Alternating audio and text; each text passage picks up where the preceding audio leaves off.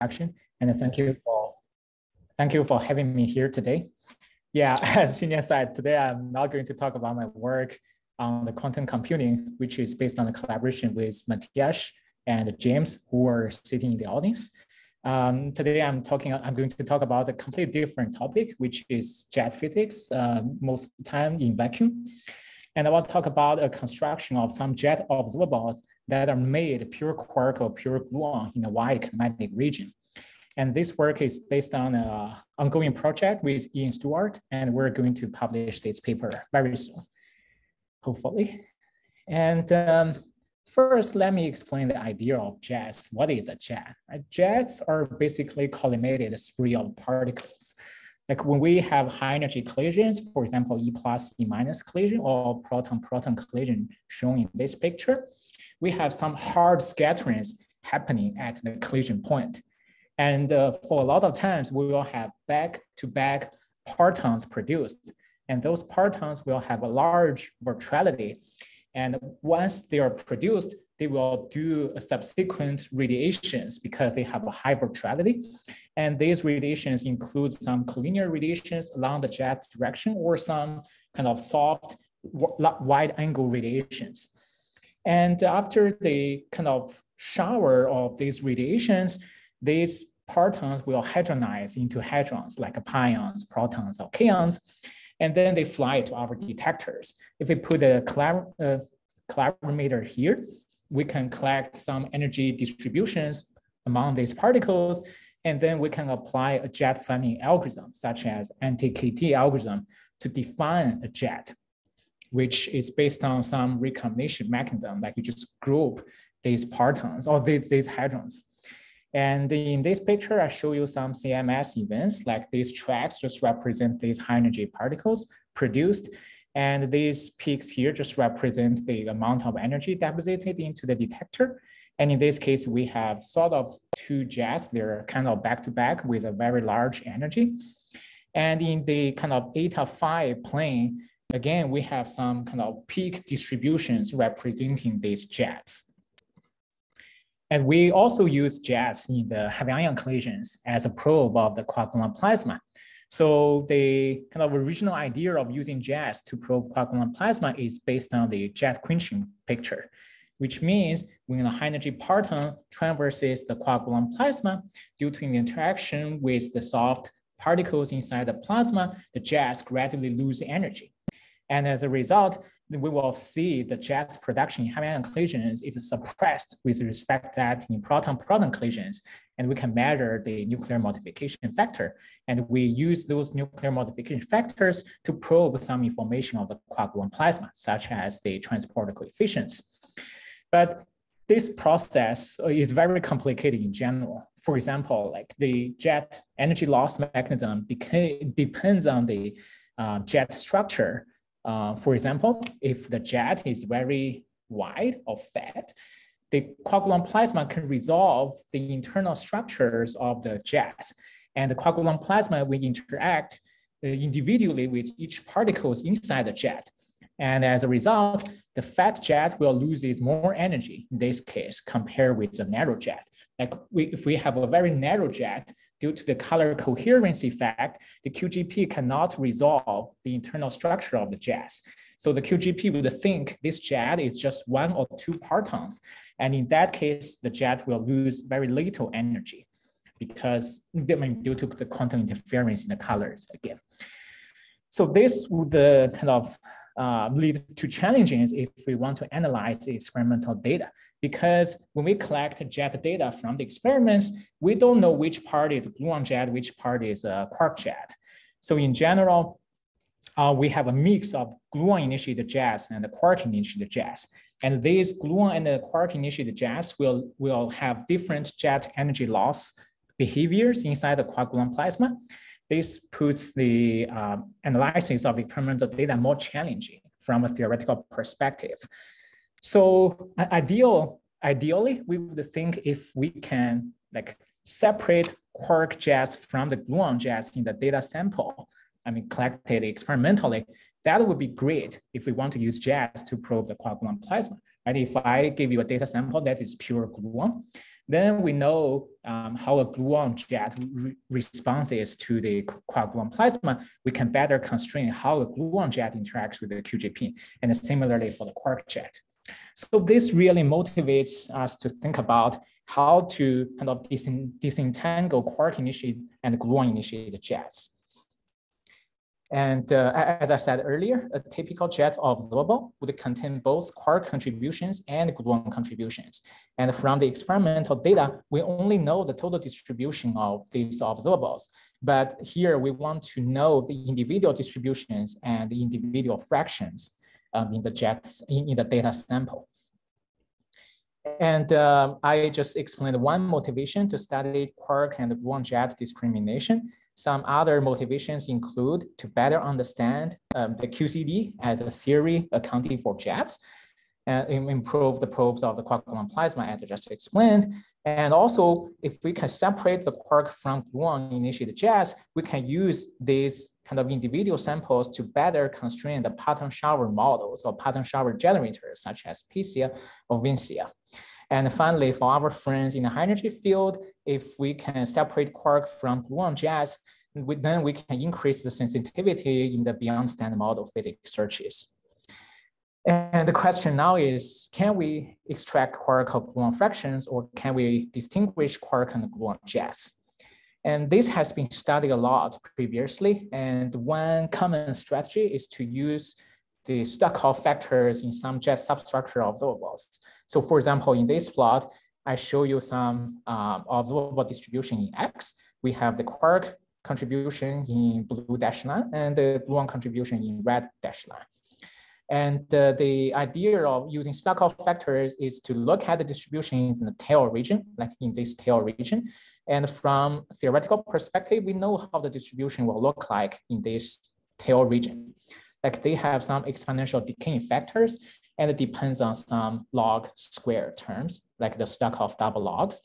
But the coefficient of these Sudakov double logs is different for quark-initiated jet and the gluon-initiated jet. For quark jet, we have the CF, while the CF is given by this, the kind of Casimir for the fundamental representation.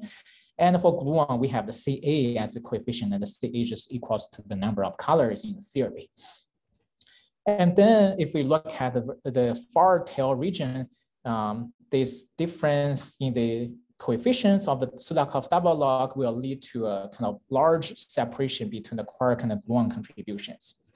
So this is a kind of very popular strategy, but this strategy suffers from two disadvantages. So first, if we look at the distributions in the tail region in experimental data, since the distributions are tiny in there, we will suffer significantly from the experimental uncertainties that can contaminate the disentangling the quark and the gluon jets. And the second, this procedure is not 100% efficient, which means even though for example, the gluon distribution is exponentially suppressed here with respect to the quark distribution, they're still not vanishing. You still have some remaining contributions from the gluon contribution. And that's why we cannot reach to 100% efficiency in this disentangling. So this really motivates us to think some different ways to construct observables to disentangle quark and the gluon jets. And here is what we're going to reach in the end of this talk. So by some constructions, we made the observables pure quark or pure gluon in a wide kinematic region. For example, in this plot, this is a pure quark observable, and we see the quark contributions in blue is now vanishing throughout the kinematic space, but the gluon contributions to this observable starts to become zero starting at -4, and beyond that, it's all zero throughout. And similarly for this pure gluon observables, like the gluon contribution is now vanishing, but we have a zero quark contributions in a very wide kinematic region. So this is the ultimate goal of my talk. And are you going to specify what kind of observer you're talking about? Yes, I'm going to construct them and discuss like, okay. Yeah, right. This is the goal of my talk. And I just want to highlight the results of my talk, because we're going to go through some technical details. I don't want everybody lost. So it's better to have the big picture from the beginning. Okay, so here is what I'm going to do in this talk. I will tell you how to construct those pure quark and pure gluon observables. And that is based on a grooming technique called collinear job. So in the first part of my talk, I'm going to explain what collinear job is and what the jet mass is in collinear job is. So to do that, I need to gradually introduce some concepts. So first, we'll start with jet mass without grooming. And then I will introduce grooming, which is, for example, the soft job. And then I will define the collinear job in terms of the soft job. And then I will talk about some perturbative calculations of jet mass in collinear job, which is based on factorization. And then in the second part of my talk, I will discuss how to construct those pure quark and pure gluon observables. And we're going to use the cumulative jet mass in the collinear job. And then I will show you some results from the next leading law calculation and also Monte Carlo studies. And then I will give a brief summary on my talk. Okay, so in the first part of my talk, I'm going to discuss jet mass and the jet grooming procedures. So let us start. Sure. Can you define precisely what you mean by quark and gluon jets? If I have an energetic quark that radiates a hard gluon, is that a quark jet, a gluon jet, some mixture of the two? Okay, so what I mean is a quark-initiated jet and a gluon-initiated jet. Like the jet starts with a parton that has a high virtuality. And if that parton is a quark, then I would call that a quark jet. If that parton is a gluon, then I would call it a gluon jet. And basically, our procedure gives you a way to define quark jet and the gluon jet. I think you are asking about, say, higher order corrections to the hard cross-section of the jets. Basically, you just... Yeah, sorry, go ahead. That's part of it, but if I think about jets in the heavy ion context, it's actually the interaction of the jet shower with the medium, which really creates the which is really the full expression of jet quenching. And so the identity of the initial hard parton is important only for the very initial instance, and then the whole thing becomes a little more complicated. So perhaps the identification of a quark initiated and gluon initiated is different in vacuum than in medium, or at least has different impact on the ultimate physics measurements. Yes, I agree with that. Yeah, in the later part of my talk, I'm going to talk about contaminations of soft radiations from the outside of the jet. For example, the initial state radiation and the multi-parton interaction in proton-proton collisions. And then I will also briefly discuss the heavy ion collision case, which could be totally different from the vacuum case. But we were going to do that. Yeah. Okay. Okay, so yeah, let me talk about jet mass and the jet grooming procedures. So let us start with jet mass without any grooming. And the jet mass is defined by collecting all the particles inside your jet and take their form momentum and square that. And in the high energy limit, which I mean there is a large momentum along the light cone direction or some z direction, the jet mass can be written in this way. We have some very large longitudinal momentum along certain direction, and we call that the hard scale Q. And we will look at the jet mass in the region where the jet mass is much smaller than this large energy scale Q. And in this limit, we can analyze all the relevant modes that contribute to the jet mass in this way. So we will parameterize every particle inside the jet in this way, like they have some fraction z for the longitudinal momentum, and they have some angles with respect to the kind of hardest particle direction inside the jet. And parametrically, the jet mass with the scales like q squared times z times theta squared. And if we draw this line or this relation in this plane, like this plane includes log 1 over z and log 1 over theta, we just have a straight line here. This blue line represents the measurements of jet mass satisfying these conditions. And when this blue line intercepts with the y and x axis, we have some kind of typical scaling behaviors in the modes. For example, this mode here is called collinear mode. The angle of this mode scales like mg over q. And the energy, the P plus is a much smaller quantity here. And on the other side, we have a soft mode. Like this just represents wide angle soft relations.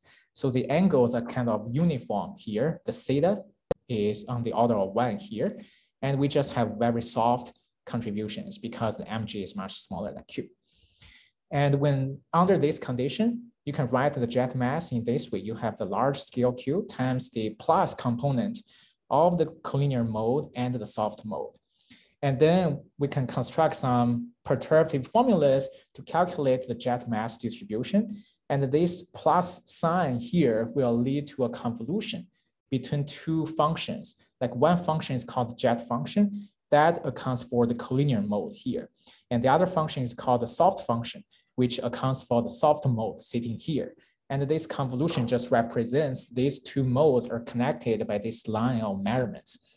And in addition to that, we have the hard functions H that representing the initial production of some quark jet or gluon jet.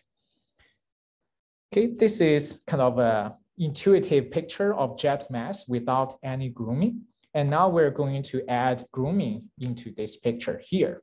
So the grooming I'm going to talk about is called soft drop. And soft drop is defined with two parameters, one called z cut, the other called beta. And here is the following, here is the procedure to apply the soft drop grooming. So we start with a jet that is reconstructed using some algorithm, for example, the anti-KT with some radius r. And then we use the Cambridge-Ishing algorithm to recluster all the contents of the jet. And this CA algorithm will combine pairs with the smallest delta Rij first. So the delta Rij is basically the relative angle between two partons or two particles inside the jet times the cosh eta j, where eta j is the rapidity of the jet. So basically this algorithm combines pairs with the smallest angles first.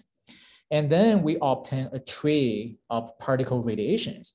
And this radiation tree is consistent with the leading log branching history. So large angle radiations happens first, smaller angle radiations happens last. And then we just go through this branching history and keep removing the softer branch until this soft drop criteria is satisfied. And this criteria says you take the minimum of the transverse momentum of the I and the J particles or parts, and you divide it by the sum. And if that is bigger than this, this quantity determined by the z cut and the beta, then the condition is satisfied. Otherwise, you're just removing the softer branch, which means the smaller of the PTs.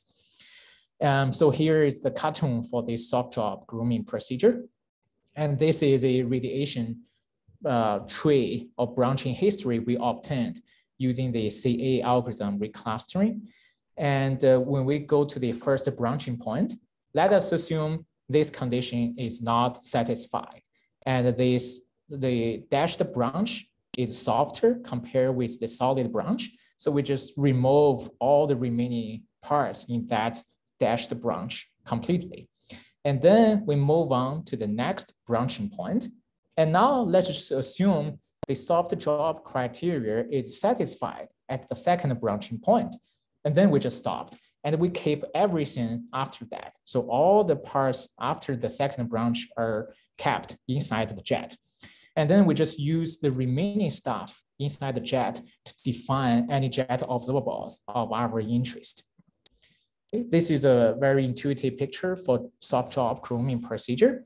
And let us look at how the soft drop is represented in that log1 over z, log1 over theta plane. And again, we focus on the jet observables of jet mass in soft drop. And again, the jet mass is defined by taking all the components inside your jet after the soft grooming procedure and square their momentum. And again, this can be written as the minus plus components. And to contribute to the jet mass in soft drop, the particle has to pass the soft job criteria, which explained earlier. And here is the diagram. So the soft job basically is represented by this orange dashed line here. And this orange dashed line just represents this condition. Like the longitudinal momentum fraction of the jet parton has to be bigger than the z cut and the theta to the beta power, like these parameters determined by the soft job definition. But since we kept all particles after the criteria is satisfied, the kinematic spaces here does matter. They still contribute to the jet mass. So only these regions in this corner is groomed away in this soft job procedure. And now if we look at these diagrams, we have a new mode relevant here. Actually, two new modes. Like this collinear mode, it also appears in previously, but these two new modes appear here. So one new mode is called collinear soft mode. This one happens at the intercept of the measurement line, which is the blue line here, and the orange dashed line here. Like this one is collinear, but it's also soft due to these conditions. And the other new mode is called global soft mode. This one happens here. Like this is completely determined by the soft job procedure. And since this mode is far away from this blue line here, this mode does not know about the mass of the jet. So this mode will only contribute to the kind of overall normalization of the spectrum in the end. And one can work out how the theta and the z fraction for the global soft mode and the collinear soft mode by just working out the intercept of these lines. Like for example, for the global soft mode, we have this parametrization of the theta and the z. And for the collinear soft mode, we have these kind of parametrizations of the theta and the z. And if one works out an analytic expression for the differential distribution, then this is just the formulas. So again, as in the previous case, since this collinear soft mode and the collinear mode are sitting at the ends of this measurement, we have a convolution here. Like this J represents this collinear mode jet function. And this SC is the collinear soft function accounting for this mode here. And we have a convolution since they're sitting at the measurement line. And as I said earlier, this global soft mode only matters as a normalization factor. So there is no convolution for this SG function here. And again, we have the hard function representing the initial production of the quark called gluon-parton. Okay, this is the soft job procedure. And now I'm going to define my collinear job in terms of the soft job. So collinear job is defined by two soft jobs, where the second soft job is more aggressive than the first soft job, such that we have some remaining kinematic phase space for radiation. And the jet mass in soft job, the jet mass in collinear job is defined by the difference of two soft job masses. And here in this plot, I have two soft jobs. The soft job 1 represented by this orange line here, and the soft job 2 represented by this magenta line here. And I take the difference. And in the picture, what we're going to take is these remaining regions between these two dashed lines, kind of a ring shape in the cone picture. And we just take all particles inside this kinematic region and calculate their momentum squared. And that is what we call jet mass in collinear job. And the factorization formula in this case has been worked out in this paper. And basically there are 4 relevant modes matter here. We have a collinear soft mode from the first soft job and a second collinear soft mode from the second soft job. Like before we have a jet function, we have a collinear mode here, but that one has been groomed away by this second soft job. So these 2 modes contribute to the convolution here. And again, we have 2 global soft functions here, one from the first soft job and another one from the second soft job. And they only matter in the overall normalization of the distributions. And people have worked out these factorization formulas, which I'm not going to repeat here. So what we're going to do is to use this jet mass and construct the pure quark and pure gluon observables. Okay, and I think before we head to the kind of construction of those observables, let me quickly go through the analytic formulas for the factorization, just to get everybody on the same page. So the factorization formula basically includes two pieces. One part, a kind of a normalization factor. It is independent of the jet mass, but it depends on the jet kinematics and the jet radius r. And then there's another piece that determines the shape of the spectrum. So it is dependent on the jet mass. And for the normalization term, people have worked it out. It involves a hard function and the two global soft functions, as I explained earlier. And the global soft functions knows the collinear job parameters. So they depend on the betas and they also depends on the z-cut. And for the hard function in PP collisions, we just have the parton distribution functions from the protons and some partonic cross sections. And for the shape part, the P term, we have a convolution of two collinear soft functions. They're sitting on the line of the measurement. That's why there is a convolution here. They're connected by this delta function. Okay, and here are just some analytic formulas to calculate the global soft function and the collinear soft function. So basically at one loop, one can write down the analytic expressions for the global soft functions one and the second global soft function. And in these calculations, there are two zeta functions involved. So the first zeta function basically says the radiation has to fill the soft job procedure. And the second zeta function says the kind of parton or the radiation has to be inside the jet. Otherwise, they cannot be counted part of the jet. They don't contribute otherwise. So this zeta function just accounts for that. They're inside the jet. And then people can calculate this at one loop and using the MS bar scheme to renormalize its quantities. And here are the renormalized results. And then we just obtain the renormalization group equation for these global soft functions. And then we can solve these renormalization group equations to kind of evolve these global soft functions from one scale to another scale. And we can repeat the similar exercise for the collinear soft functions. Again, at one loop, people can write down how to calculate these collinear soft functions perturbatively, and then renormalize them in the MS bar scheme in the Laplace space. And these are the renormalized results. And then we can obtain, again, the renormalization group equations for these collinear soft functions, which allow us to evolve them from one scale mu to another scale, say mu prime. Okay, I'm going to kind of just go through this very quickly. We're to use this rather than derive them here. And then the next quantity that I want to introduce is cumulative jet mass distributions. So the cumulative distribution is defined by integrating over the differential distributions. So we have the differential distributions calculated previously, and then we just integrated over from 0 to some value, say delta MC squared. And then I normalize it such that in the end, when delta MC squared goes to infinity, this cumulative distribution goes to 1. This is just an arbitrary normalization here. And then, as I have shown you, we have factorization formulas. We can write down the perturbative expressions for these cumulative distributions. And in the final expression, we have both quark and gluon contributions. And the quark and the gluon contributions can have different fractions.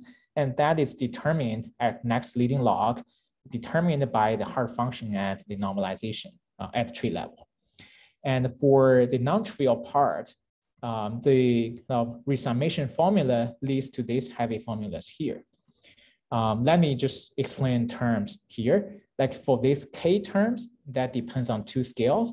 They are just the standard Sudakov double logs or Sudakov factors. But since in this kind of collinear procedure, we have a difference between two soft jobs. So we will have both plus signs, for example, in this term and this term, and negative signs. This is just a feature of the collinear job. Since the collinear job is a difference between two soft job observables, we have both plus signs and negative signs here. And then we have some kind of non-Sudakov factors. They're just kind of powers written in this way. And finally, we have the jet mass dependence part here. And the K terms is just the double log integration, and the omega terms is a single log. Okay, now let us look at some results using these perturbative formulas. So here I just plot the purely perturbative contributions to these observables. Like the blue line is the quark contribution and the red line is the gluon contribution. And here I consider jet with 800 GeV in transverse momentum and with a very small jet radius 0.2. And in the left case, I choose the two betas to be 0, and then I have two different z cuts. And you see the curves, they're distinguishing as the mass becomes smaller, but after a while, they become constant, like it's flattened. And this also happens if we choose a different set of parameters. Say if I choose 1 for the beta 1, 0 for the beta 2, and these two z cut parameters, I have a qualitatively different behavior. But again, these distributions becomes flattened in the small jet mass limit. And this kind of constant behavior here is very interesting in the collinear drop, because if we do the jet mass in soft drop, they would just go to 0 eventually. But in collinear drop, they become a non-zero finite constant here. And this constant is interesting because it tells us the fraction of events where the two soft drop masses are equal, which means in that ring-shaped kinematic region, there is just no radiations. Like these events just have no radiations in that ring-shaped region. And this constant just tells us the number of those fractions with no radiations in the collinear drop region. And this is the K for our constructions later. So we're going to employ this constant behavior. And by taking linear combinations of different parameters, we can make one distribution 0, but the other distribution non-zero. And this is the whole idea of the constructions that I will elaborate more later. But before we do that, I need to persuade you another thing. That is non-perturbative corrections, because so far I'm only talking about perturbative calculations for these jet masses. But as you can see, if we go to such small jet masses in these regions, the physics will become non-perturbative here. And we have to take into account non-perturbative corrections to these distributions. Otherwise, it will not work in practice. Okay, so to talk about non-perturbative corrections to the distribution in that small jet mass region, we need to look at the collinear solve functions again. And let us look at the solutions to the renormalization group of the collinear solve functions. These are just the solutions to the RGE. Like the RGE involves the collinear solve function from the initial scale mu1 to a different scale mu. And these are just like solution. These are just from the solutions of the RGE. But to do the calculations, we need to pick up a natural scale mu1 to do this kind of fixed order calculations for this term. And how should we choose this mu1? And let us look at these boundary terms here. This boundary term depends on mu1 and some other combinations of scales. Like if we want to minimize these boundary terms or minimize the perturbative corrections to this one, we want to minimize this log here. And this just gives us a natural choice for this mu1. So we want to choose the mu1 such that this log term vanishes. And this choice would do that. So this term, by choosing this as the mu1, this log becomes 0. But quickly you realize there would be a problem because this scale depends on the jet mass. And if we look at very small jet mass regions, this scale becomes non-perturbative. And when that happens, you cannot trust these perturbative constructions anymore. The non-perturbative corrections to the RGE will become significantly important. So that means we have to stop the running at some perturbative scales. And And we are going to see the consequence if we stop running at some perturbative scales on the next slide. So to account for the non-perturbative corrections in that small jet mass region, we use a model that is based on a shape function. So basically, we convolute the perturbative collinear solve function with some non-perturbative functions. And this non-perturbative function, f, is called a shape function. And the most important part for the shape function is that it is z-cut independent, and that has been shown in this paper here. And this, we will heavily rely on this fact, this independence of the z-cut. And once we write down this kind of convolution formulas, which includes both the perturbative contributions and the non-perturbative contributions, we can go to the Laplace space, and then these two pieces kind of factorize, and then we can use our RGE to kind of connect this perturbative part to the perturbative part at a very small scale. And here I just involve the collinear solve function from the lambda CS1 to some scale mu. And here I did for one of the collinear solve functions. You can repeat the procedure for the other collinear solve function.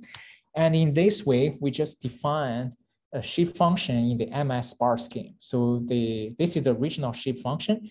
And in the MS bar scheme, we basically just absorbed boundary term in the collinear solve function into the shape function. And we call that a MS bar shape function. And here I choose an arbitrary perturbative scale called lambda CS to stop the perturbative running. And in practice, this lambda CS dependence in the formulas will be canceled between the perturbative shape functions and the non-perturbative. Sorry, between the perturbative collinear solve function and the non-perturbative shape functions. So the results will be lambda CS independent in the end. This is just some mathematical model to account for the non-perturbative physics.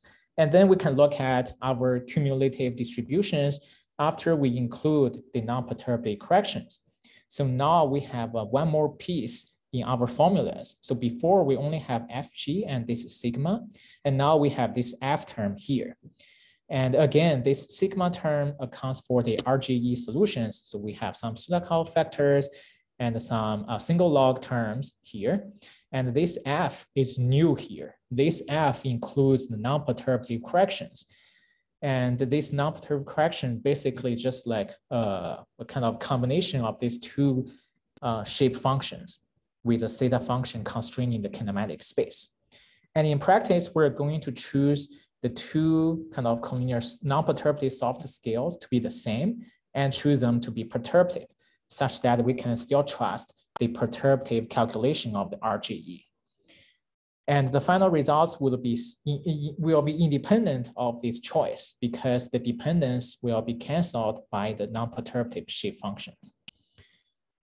Okay, so this completes the first part of my talk, which is to tell you the kind of observables that we're going to use in the construction of pure quark and pure gluon observables.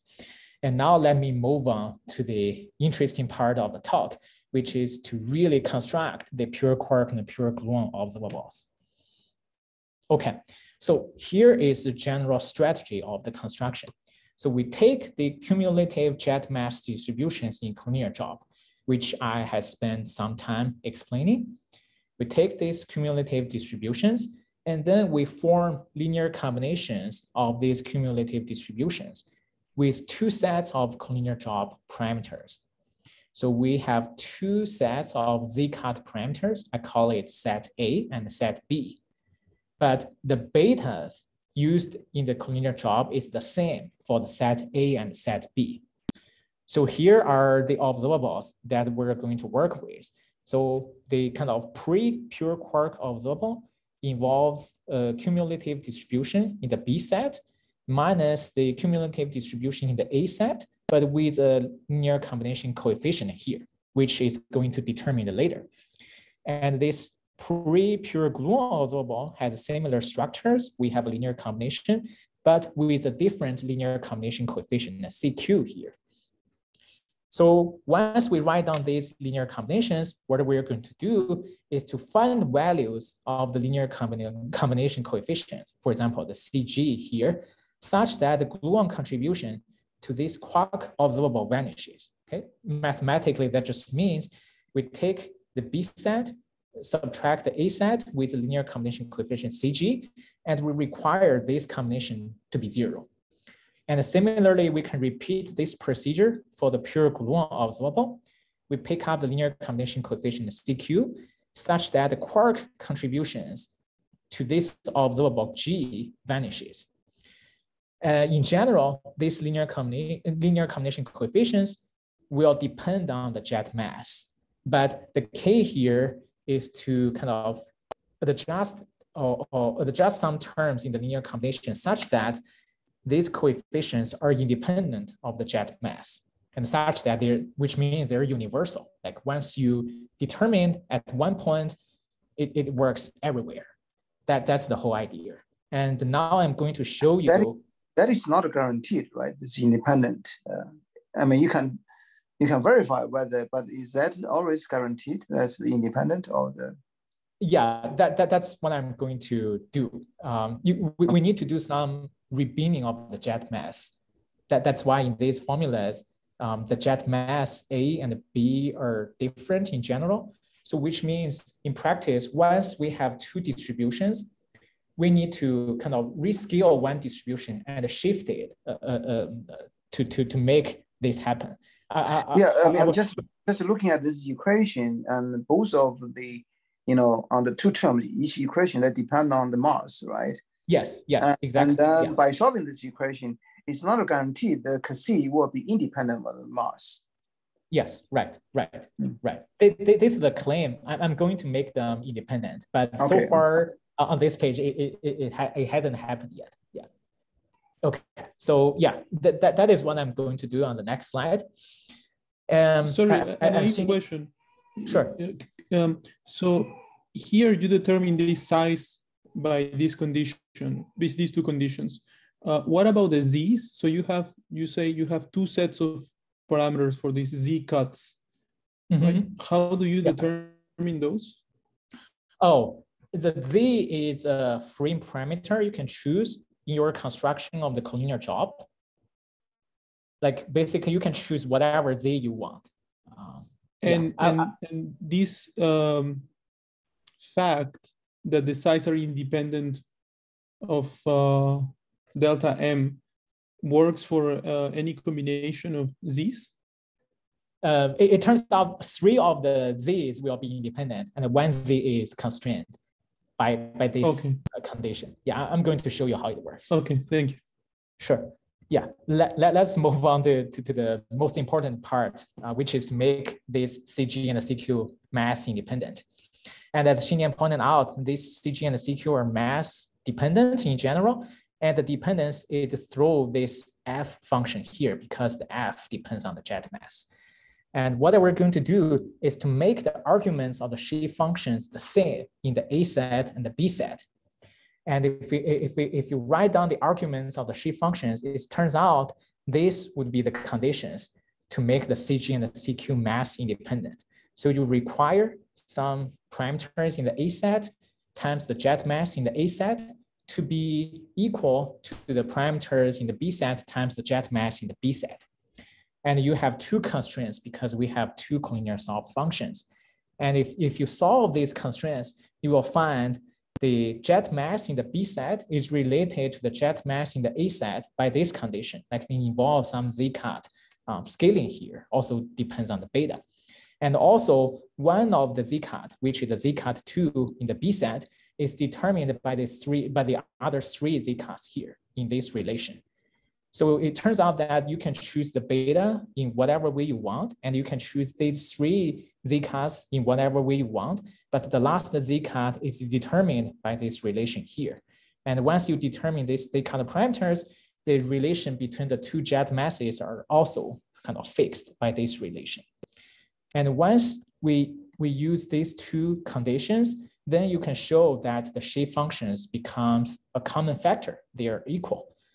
And then in the pure quark and pure gluon constructions, you can take the shape functions out as a common factor, and that becomes that becomes a common factor.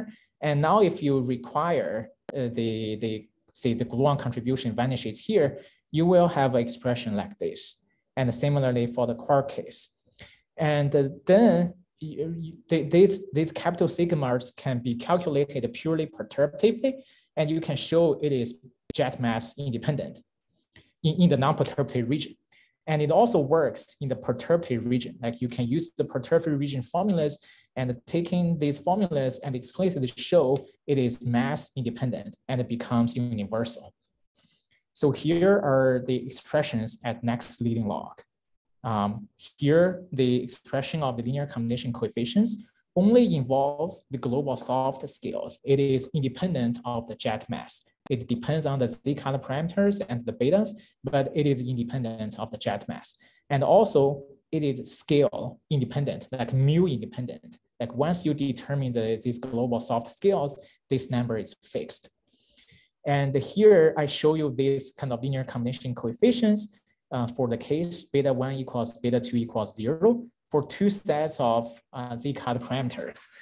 For example, let us look at the dash length first. So I choose the z-cut 1 to be 0.1 and the z-cut 2 to be 0.15 in the A set. And then you can see the quark C and the gluon C are very close to each other here. Like these two dash lines are almost overlap with each other. This is not a good sign, because if you want to construct pure quark and pure gluon observables to separate quark and gluons, you want these two numbers to be largely different, such that in your experimental constructions, you don't need to do any fine tuning. Like the larger the separation, the better the disentangling power. So which means the z-cut 1, the z-cut 2 in the A set cannot be too close to each other. And that is kind of proved or demonstrated by the solid lines here. So in these solid lines, we choose 0.05 and 0.4, which is largely separated. And if we look at this region for the z-cut 1 in the B set, you see that the black solid line and the red solid line are largely separated. For example, in one case, you can have 2.2. In the other case, you just have 1.5. So which means if we use these two linear combination coefficients in our constructions, we don't need to do any fine tuning, like the observables are already separated largely. So this will lead to some constraint when we choose these parameters. And I'm going to discuss how to choose these parameters to maximize the disentangling power. So it turns out that there are 4 constraints. Can I ask one quick question, Xiaojun? Sure, yeah. So what about the dependence on the initial scale variation? What do you mean by initial scale variation? So if you go to the estimate? Like canonical scale, if you try to vary them. Yeah, good. Yeah. Like these mu's are kind of the scale you choose to do the fixed order calculation for the global soft function. And you can vary these scales by a factor of 2, right? Like you have a canonical scale for the global soft function. You can vary that by a factor of 2, and that will lead to an uncertainty in these CG coefficients. And so you do still have that dependence on the CG? Yes, here I only show you the central values, but in practice, we have the uncertainty band for this. Yeah, because this band, you also need to take that into account in your experimental construction, right? Like you just tell your experimental friends, these are just the CG values with some uncertainties, and in the construction, they will include the uncertainties. Could you roughly comment on the size of the uncertainties of these? Sure, the perturbative like for instance, you want these CG and CQ to be pretty far apart from each other, you said, right? Is that something that you can separate within the uncertainties? Very well separated for the CG and the CQ if you choose these set of parameters. Mm-hmm. So the perturbative uncertainties for the CG is very small. And yeah, already at next leading log. Yeah. Thank you. Sure. Okay. So yeah, now let me discuss how to optimize the parameters in the collinear jaw to maximize the disentangling power. So it turns out there are 4 relevant issues that we need to take into account. So first, for our constructions to work, right, we have a perturbative calculation of this CG. The global soft scales has to be highly perturbative, which means the canonical scale for the global soft function has to be much bigger than the lambda QCD. And the global soft scale is written in this way, depends on the PT of the jet, the R, the radius of the jet, and the z-cut parameters. So this will lead us to a constraint on the z-cut in terms of the PT and R. And the second constraint comes from the plot I just showed you. We want the z-cut 1 and the z-cut 2 in the A set to be largely separated, such that the CQ and the CG are largely separated, and we don't need to do fine tuning in the construction. And we also need the z-cut 1 in the A set and the z-cut 1 in the B set to be largely separated, demonstrated by this separation here.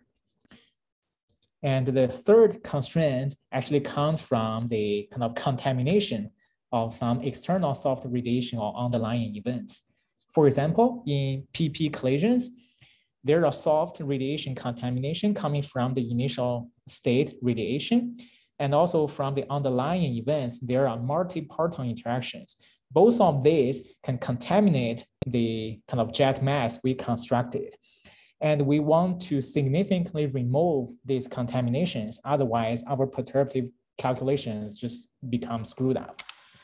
And to kind of remove these contaminations, we can do two things. The first thing is focus on jets with a very small jet radius. And the hope is that with a very small jet radius, the soft contamination is largely removed. And the second choice is to work with jets with relatively large radius, say radius on the order of 1, but use a very aggressive kind of collinear job to remove these soft contaminations. For example, we showed that if you want to remove the ISR and MPI for jets with a radius on the order of 1, you need the z-cut 1 for both A and B to be larger than 0.15. And this is a very kind of strict constraint, because this one will challenge the second constraint and kind of push us to a kind of parameter space that we don't want to go. And finally, the last constraint is that for our factorization formulas to work, we need the z-cut I parameter to be much smaller than 1. And you can see that the second constraint and the fourth constraint are kind of pushing against the third constraint if we choose large radius jet. And that's why in the following of my talk, I will focus on jets with smaller radius. But in the paper, we also discuss this case. And if you're interested, you can ask me about that. But from now on, I will only focus on small jet radius. And let us look at some analytic results here. So we pick up the jet PT to be 800 GeV as a side small jet radius equals 0.2. And we choose these parameters as the collinear job parameters. And here are the results. So here we show both the partonic results and the results with the shape function included, which means the non-perturbative effects is included. So let us look at the partonic results first. So in this pure quark observable, we have the quark contributions vanishing, non-zero, and we have the gluon contributions vanishing. And the band here are just the perturbative uncertainties when we calculate these observables. These uncertainties include the uncertainties of the linear combination coefficients, as Kyle has asked. It also includes perturbative uncertainties in the perturbative calculations of other pieces in the formula.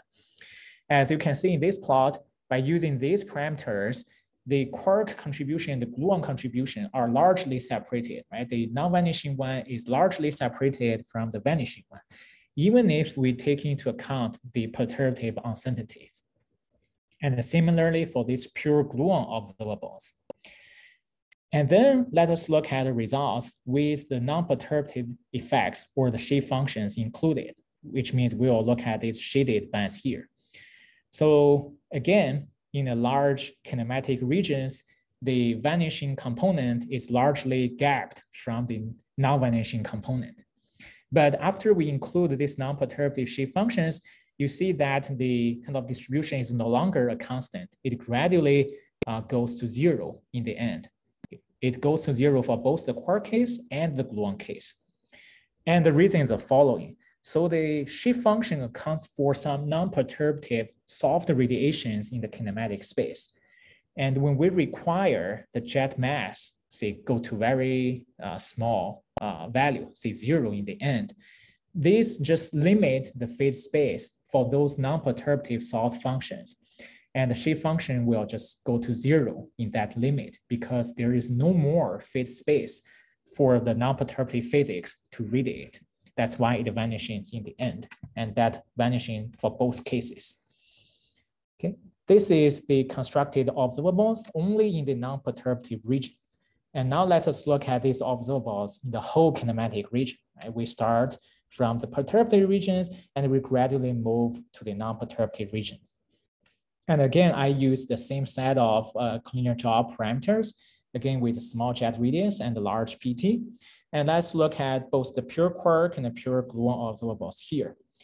So again, both observables start at some constant values. This is just represents the end of the spectrum.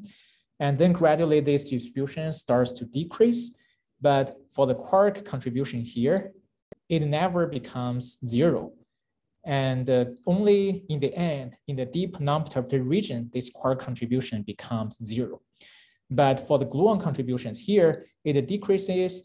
And once it hit a point, then our construction works and it becomes vanishing there. And it becomes vanishing after that throughout.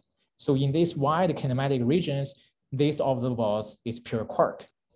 And similar stories in these pure gluon observables here. So again, we start with some values and both contributions are distinguishing, but the quark contributions here becomes vanishing after a certain point, and it becomes constantly vanishing after that. So in this case, yes, we have a pure gluon observables. Okay, yeah, I'm going to show you the Monte Carlo results, then I'm done. So far I'm only talking about the perturbative calculations, and let us check how these ideas work in some Monte Carlo studies. So here is a Monte Carlo study based on Pythia and using the next leading log predicted linear combination coefficients. And immediately you see that it's not working perfectly in the Monte Carlos. For example, in the pure quark case, yes, the gluon contribution is decreasing, but it never hits 0 here and it becomes constantly vanishing. While for this pure gluon observables, the quark contribution is decreasing, but then it has some weird oscillating behaviors here, which could be a problem in the Monte Carlos. So these plots just indicate that the Monte Carlos, such as Pythia, may not be very well tuned to describe the soft radiations in these regions. Like the Monte Carlos are not tuned to match the collinear job factorization calculations. And this will have two consequences. So first, our determination of the linear combination coefficients may be different in the Monte Carlo studies from the perturbative studies. And the second impact is the shape of the spectrum may be distorted in these Monte Carlo studies. So to further explore the effects of the first point here, we try to kind of change those linear combination coefficients by ourselves and try to make these observables pure quark and pure gluon. And let us look at what would happen if we do that. So by adjusting these linear combination coefficients totally based on the Monte Carlo studies, we can make the pure quark observable work. Though the behavior is different from our perturbative predictions, like we have some oscillating behavior here. Like you first go to a dip and then you comes back and then becomes constantly vanishing here. So in a less rigorous sense, we still have constructed a pure quark observables here, and it works in a wide kinematic region. But it didn't work out for the pure gluon observables. And the reason we think is because in Pythia or in Monte Carlo generators such as Pythia, the kind of jet mass parametric scaling of the distribution is different between the quark jet and the gluon jet, just inside the Monte Carlos. Like the Monte Carlo predicts the pure quark observables works here, which means the gluon distribution works in the same way as in our factorization formulas. But the pure gluon observables does not work here, which indicates that the quark jet inside PACEA has a different parametric scaling from the factorization formulas. So you already see there is some kind of inconsistency between quark jet and the gluon jet inside PACEA, and that should be explored in the future studies. And finally, I want to talk about the ISR and MPI contaminations. So far, these plots have no initial state radiation or multi-parton interaction effects. And as I said earlier, a very small jet radius will help us to get rid of the ISR and MPI effects. And that is indicated by this plot here. So for example, if you look at these gluon differential distributions in collinear job, you find the PACEA results with the ISR and MPI both on is not too different from the case with both off. And it turns out that the kind of difference between VCA and the PACEA is already on the same order between the ISR on and the ISR off. So which means the kind of soft contamination effect here is very small, and it's comparable with the difference between different Monte Carlo generators. But a different situation happens with a relatively large radius jet. For example, for the gluon jet with jet radius 0.5, you see the red line and this black dash line are very different in these regions here, right? The blue line goes to very sharp here and goes down very quickly, while the black dash line has a very different behavior here. And this indicates that the soft contamination from the initial state radiation and the multi-parton interaction are still there inside the jet. And that would ruin the construction of the pure quark and pure gluon observables. That's why in practice, when we construct these pure quark and pure gluon observables, we focus on small radius jets. Okay, finally, I just want to show you the results after we include the initial state radiation and multi-parton interaction effects. Again, we use the same linear combination coefficients as we used previously, but you see that since the ISR and MPI effects are largely groomed away, the soft contaminations does not destroy these observables here. I still have a very good pure quark observables here. And again, the pure gluon observable does not work.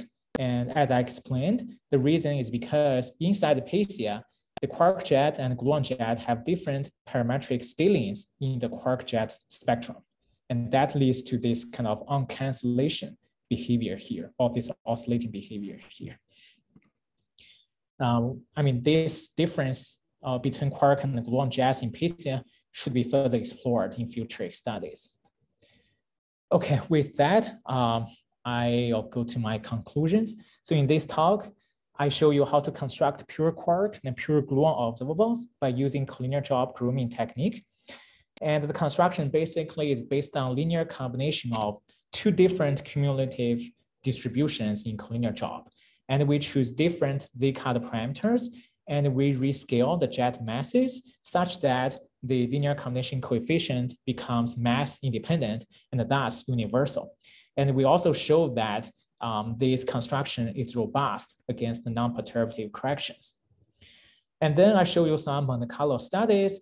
As I said, to remove the ISR and MPI effects, we need to focus on jets with small radius.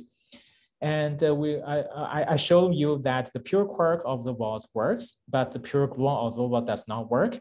And it suffers from a different parametric scaling in the quark jet from the factorization formula predicts. And finally, I want to comment that since this is one of our original motivations to separate quark from gluon jets. So if we want to apply this idea to heavy ion collisions, we have another source of soft contaminations in heavy ion collisions, which is a median response. Like when jets traverse the quark-gluon plasma, it loses the energy. But those lost energy some of the lost energy will end up inside the jet in the end. And we call that median response.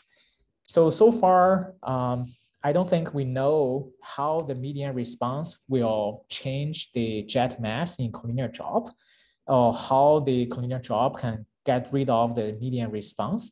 So there are a lot of open questions remaining if we want to apply this construction in heavy ion collisions, which really motivates more future works. Yeah, with that, I would like to thank your attention. And now I can take some questions. Well, thank you, Xiaojun, for this very, very clear talk. And I'm sure there should be some questions as I have. Please, if you have any questions, either just unmute and speak, or just raise your hand. Sure, maybe I'll go first then. Thanks. James, go ahead. Hi, James. Thanks, Xiaojun, for the nice and very interesting talk. So can you maybe go back to the slide where you showed your analytical results with like the perturbative, non-perturbative, right? This one? Yeah. So I'm wondering, I mean, if I understand correctly, kind of the key outcome of this is that you still have this like pure quark or gluon region, even when things are still perturbative. Yes, right. But I'm wondering how far one can push this in kinematic. So here you have like very high PT jets. Is the separation like proportional to the PT, or I mean, is it feasible that you still get this kind of behavior if I go down to say 100 GeV or less? Good. Yeah, good question. So that is one of the constraints here. So like these linear combination coefficients are kind of predicted perturbatively. So we want the global soft scales to be perturbative. And this is the first constraint here. And you can see this constraint requires PT times R times the Z cut. So as I said, like we want to get rid of the initial state radiation effect. So we choose a very small jet radius. And that kind of force us to choose a very large PT to compensate for that. But I think certainly one can go to 500 GeV or 400 GeV, but for 100 GeV, I'm not sure. I think if we choose 100 GeV here, we probably need to go to a slightly bigger jet radius to make this satisfied and consistent with other constraints. But let's say if we choose 100 GeV here, we can go to large radius. And as I said, there is a second kind of method to get rid of the initial state radiation of MPI, which is to use relatively large Z cut. And then one need to kind of work out this optimization kind of play this optimization game and try to find the best parameters to kind of satisfy all the constraints. I think it's possible to go to 100 GeV in short. I see. Okay, thanks. Yeah, that will be interesting to see if we can get away with it. Thanks. Sure. And the next, Matiesh. Hi, Xiaojun. Thanks for a very nice talk. And yes, James asked one question I wanted to ask. The second question I have is about your Pythia studies. So how do you define a quark or a gluon jets? There are a few ways to define a quark-gluon jet in Pythia.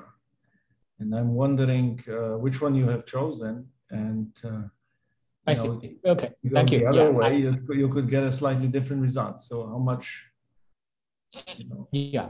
So for quark, basically we just turn on the process where you have the PP goes to a quark plus a Z or a photon. That's how we select the quark jet. Okay. And for the gluon jet, I think we pick up the similar process. PP goes to gluon jet plus another Z boson. I see. So for you, when you tag the jet, let's say it's the leading outgoing parton. That's what makes the jet. Yes, right. That's the leading. Yeah, so my question is, if one could imagine that I have a gluon at the very beginning, but then it splits into the QQ bar pair, and the rest of the shower kind of evolves like two separate quark jets, right? And so my question is basically, how does this correspond to those considerations in Monte Carlo, right? I mean, you know, is it still a gluon jet or is it already a quark jet? Let's put it this way.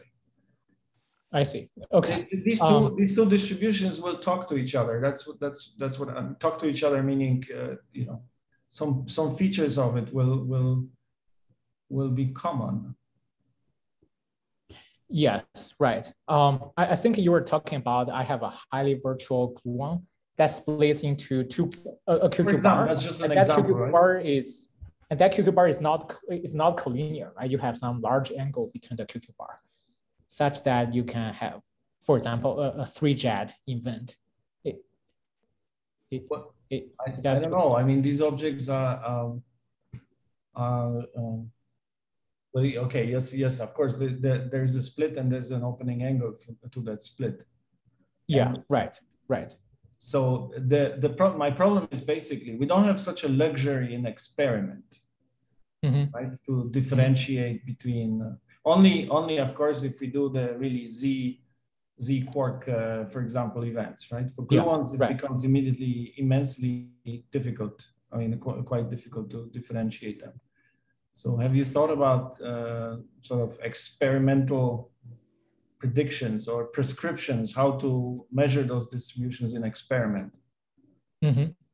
Yeah, I have to think like it requires you to measure all the jets in one event. If you have say a dijet event, then you know the process you just described does not happen, right? But if you have a 3-jet event, say like let's think about a gluon back to back, and then one gluon becomes the QQ bar, and the QQ bar forms 2 jet, then you will have 3 jets. If you look at the kind of eta phi plane in the end, right? So I think if we want to apply these procedures, just get rid of those 3-jet events and focus on the 2-jet events. I see. Okay. And of course, we all know we're not measuring partons in the experiment, but other. Yes. Right. Actually, I forgot to mention. On top of this, there's additional issue, right? How to tag the. So let me mention just another operational definition. What is a quark and gluon jet? And sometimes quite often used that you essentially look for on a partonic level, even in Monte Carlo, you target jet, quark, or gluon, depending on what's the highest energy parton you captured within your R of your jet. It doesn't always has to be the original parton, but I wonder how those distributions would change with that requirement. But maybe that's just academic. Oh, I see. So you're saying if you have a quark initial jet, but that quark read out a very energetic gluon, so that kind of the process you're seeing, you're discussing. Yeah. Yeah. Yeah. Let's yeah. think about I don't know how to deal with that case. Yeah. But that's a very good point. Yeah. Okay. Yeah. Thank you. Thank you, Matthias. Wei Qing. Hi, Xiaojun, very nice talk. I have maybe 2 naive questions. If you can go back maybe to slide 30 or 29 when you have the uncertainty for the calculation. Sure. So I guess here is the idea is to really like have like add significant separation as possible between the quark and gluon.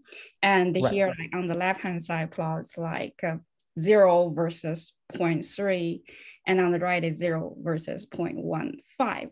I'm wondering, can you push it even further, like, you know, have even a bigger separation by, you know, changing the combination or the z-cut? Is that possible?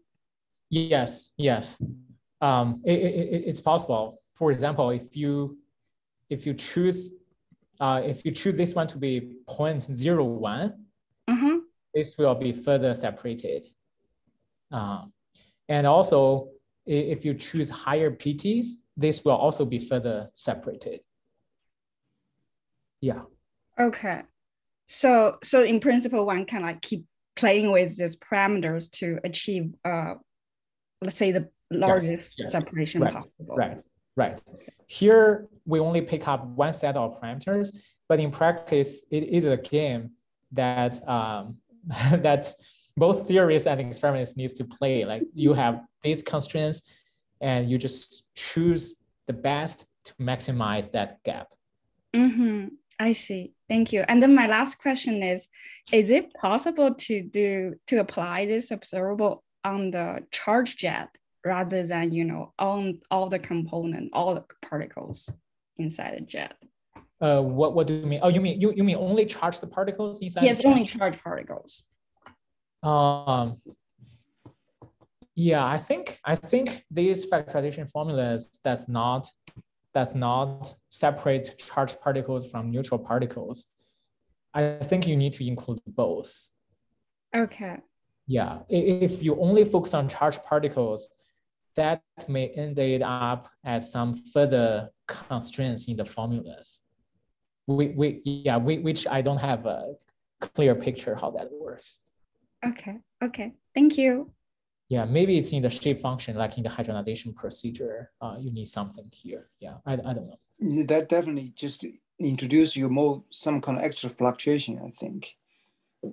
I see. Okay, I see. Okay. Because the energy coming from the parton to the charged particle, the fraction will change. I see. Okay. From UN to UN, yeah. I see. Okay. I see. Yeah, Peter. Yeah, another potential way to discriminate quark-gluon jets at the model level and maybe even an experiment is to ask for a very hard leading heavy flavor. If you see a jet with a on the model level with a B quark, or in data with a leading B meson or D meson. I haven't done the Pithy calculation, but that might bias towards strongly towards initial quark population, which is different than the definition you were using of a vector boson plus a quark jet.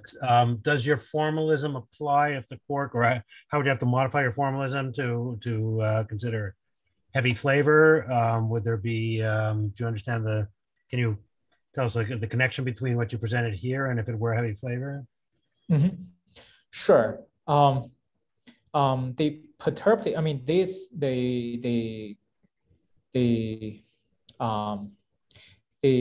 perturbative parts, I think, will remain. What will change is these kind of non-perturbative pieces, because like these things happen at a scale above 5 GeV or 10 GeV, like for the global soft scales.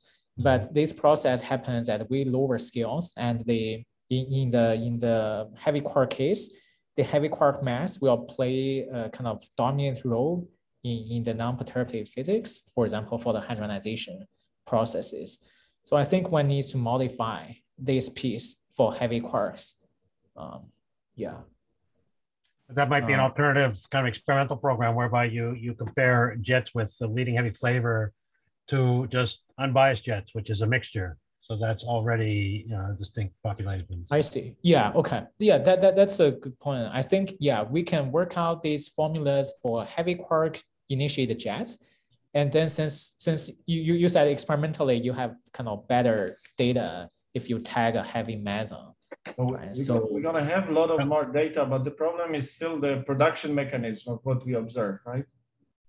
So, I'm not saying it's pure. I need some study, but it's at least something to consider. Yeah, right. Yeah, heavy quark initiated jets. Yeah, something interesting. Yeah. Okay, James, do you have another question? Yeah, one other question. Yeah. So kind of stepping back a bit from the specifics of your calculation, I'm wondering if you have any thoughts on kind of what properties or what specific types of observables one might be able to achieve this kind of behavior for. So like Mateusz and I were actually thinking, I don't know, in the past year or two about some other substructure observables where we find that, in the tails of the distributions, the quark and gluon get kind of get this similar, like, pure quark-gluon thing. we of course have no idea what's calculable or not. But is there something specific about like collinear drop that allows you to do this, or can this in principle be done for certain like ungroomed observables or other jet observables? Yeah, that's a good question. Yeah, we found this construction because we observed this constant behavior here. Like once it becomes constant, you know if you form linear combinations, the linear combination coefficient is universal, right, in this constant region. But it turns out that our construction also works in the perturbative region. So with that, I would imagine the same procedure can work in soft job jet mass. Yeah, you just repeat the same exercise, you form linear combinations, you put some constraint on the parametric dependence in the soft job jet mass, and you get some constraints. You basically, you need to kind of rebeam or rescale your jet mass, and then you can arrive at some pure quark or pure gluon observables. Yeah, that is my guess, but we didn't work that out. Yeah. What do you mean by it works also in the region where it's non-constant? Yeah, for example, here, right, this -4 is still in the perturbative region, but it already works there. You using the same linear combination coefficient that we determined in the non-perturbative region. Right. So in that, what the range of the region where it was not constant in that plot was from where to where? Like. Good. So let me explain that in this plot. So in this plot, right, you have the measurement, which is the blue line here. For smaller and smaller jet masses, for larger and larger jet masses, this blue line is moving downward. Yeah, I have a pin. Yeah, I can draw that. So for bigger and bigger jet masses, this blue line is moving this way. And when the blue line hits here, you have some behavior change. And when the blue line here, this is the end of the spectrum. Okay, this line is the end of the spectrum, and this line is kind of a qualitative change here. And these two things would correspond to the changes in that plot. Yeah, for example, here, which means the A set, we have two sets, A and B. The A hits the end of the spectrum. And this one happens when the B hits the upper global soft scale, the global soft scale one. Mm-hmm. Yeah, so yeah, we kind of, from that plot, we know why these behaviors change qualitatively. It corresponds to the end of the spectrum. Right, so between those ranges, they are not completely separated, right? Yeah. This region, what I can say is in these regions, the A set is changing with mass, but the B set is constant. That's why you cannot have this behavior here. But once you hit this point, both A and B sets are changing non-trivially with the jet mass, and then they cancel. Right. Yeah. So in other words, the parametric dependence on the jet mass in this region is different between A and B, and that's constant region ends where in this plot? When the B set hits the first global soft function. Right. So it's at -4. That where your cursor is at. Yeah, it's here. Right. So yeah. Doesn't that mean that non-constant region, it doesn't work? I mean, in the non-constant region, you cannot separate them? Yeah. Here, you cannot separate them. Right, right, I'm just confused about your remark that it will work for regular soft job mass as well. Because I thought you were saying that it will work in the non-constant. Yeah, in the non-constant region, yes, right. But Yeah, here, the non-constant region corresponds to region between -4 and -2, right? Oh, you are asking that constant region. No. It's sorry, I misunderstood your question. Like the constant region is -5. For example, this is, yeah. So between -5 and 4 is you're saying it also works. Yes, right. And what is the reason for it working in that region too? Because like between -5 and 6, as you say, you can intuitively just say there should be a linear combination such that you only have pure quark or pure gluon. But why does it work in this region where there's a mass dependence? Yeah, that is due to this mass rescaling between the A and B. So we derive this in the non-perturbative region, considering the shape function. But it turns out in the perturbative region, you have the same parametric dependence on the jet masses. And this jet masses rescaling just gives you the same kind of pure quark or pure gluon observables. I see. So, yeah, so we didn't what realize really that matters is taking different observables, and if it has this rescaling property, then you can actually always apply this. Yeah, right. Yeah, it doesn't have to be the non-perturbative region. All you need is this kind of rescaling behavior. Yeah, that's why I guess in soft drop it could also work. Right. Okay. Let me see.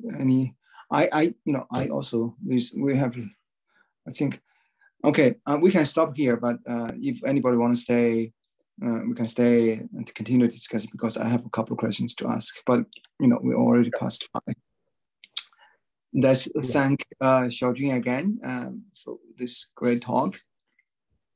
Yeah, I do have a couple of questions here. Yeah. You have this parameter, this cassette, this fraction, is sort of predetermined, right? Yes, it's predetermined. Is this predetermined by the kinematics and also soft drop kinematics, or is also relying on some kind of theory? Good. Of branching. Of branching. Yeah, I mean, how do you determine the cassette? I mean, it's for example, if for experimental analysis, how do they construct this observable, which you have to determine? Yes, right. So in our perturbative constructions, we can calculate. Sorry, I go into the wrong. We can calculate them at next leading log, or you can go to higher and higher orders. See, this is what I'm saying. This is calculated by a particular theory. Yes, right. It's not something that Peter or James or the Matthias that come up and then in the experiments they can sort of construct from their experimental observable. No, probably not. Yeah, I think there are 2 approaches. One is to take these perturbative estimates for the CG, and then construct their experimental observables. They can also determine this CG using the data.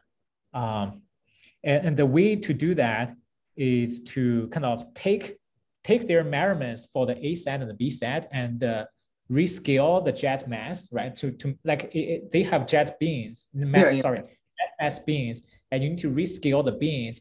And when the beams are kind of corresponding to each other in this way, they can take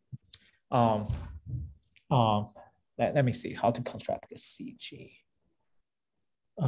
Yeah, they can solve the CG by making one of the distribution.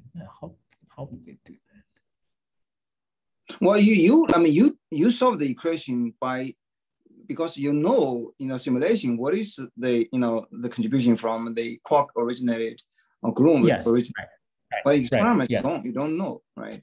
Right, they don't know, right? Yeah, as a theorist, I need to tell the experiments what are the CG values. Yeah. So, right. so the reason I'm asking you is this because, for example, if you supposedly want to do this in heavy ion interactions, in heavy ion, you have, you can still do soft drop or stuff like that to get rid of the medium response. I think medium response is actually most of them are soft, particles. You can, with soft drop, they will not enter. But you do have medium induced hard radiation, which will modify your theoretical calculation, formula for this Kasi-G or Kasi-Q, right? Mm-hmm. It will also modify this scaling, right? Yeah. But that, as you said, that may be the experimental analysis. They can do this construction, but not Kasi. I see. Yeah. Okay. So there are medium-induced hard radiation. Yeah. Mm-hmm. Anyway, I think again, but if you have a particular theory for hard medium-induced radiation, you can also probably calculate it too. It just how it becomes model-dependent procedure. I see. Mm-hmm. Yeah. Okay. Thank you very much. It's great talk. Great. Thank you. To listen to your talk. Okay. Thank you again. Thank you. Yeah. Let me stop the recording.